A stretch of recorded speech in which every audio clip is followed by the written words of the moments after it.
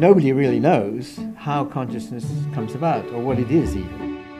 When I say consciousness, I mean the subjective experience of the mind and of the world, what it feels like from the inside.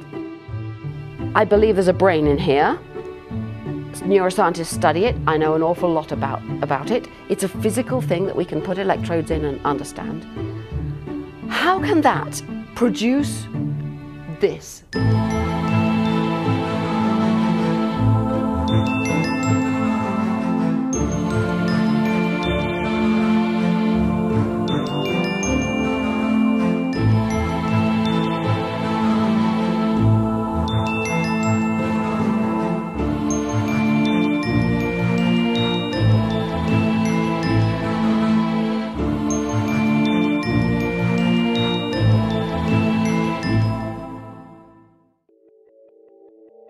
Is there a science that explains who we are?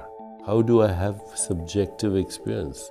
We could say it's some mystical thing which comes from outside and we'll never understand according to science. That's not what we're saying. We're saying it's something we will understand according to science. We need to broaden the science we have at the moment a bit. Well, when I say a bit, it's probably a huge revolution. Unlike most scientific problems, I think the problem of consciousness needs to be tackled by engaging with one's own experience as well as doing the science.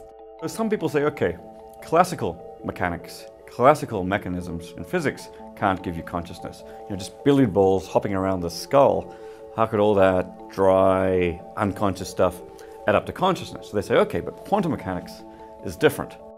In this view, there's a commonality in quantum physics, the universal mind in Buddhism, the common ground of consciousness in Hindu and Vedic beliefs, cosmic intelligence in native cultures, Carl Jung's collective unconscious, the Platonic realm. They're all embedded at the most fundamental level of the universe, and processes in our brain connect us to that level. Mathematics exists in human consciousness, and it's unreasonably effective.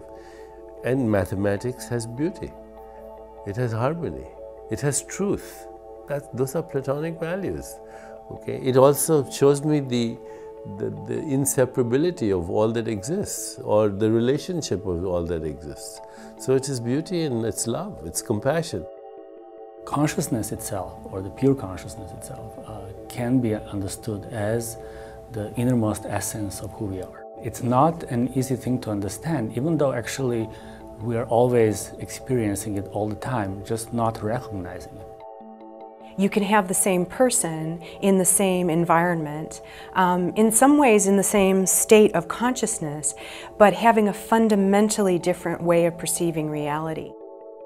When you reach into that pureness of your own consciousness, what happens is you lose your small ego and you find this huge existence, the whole existence.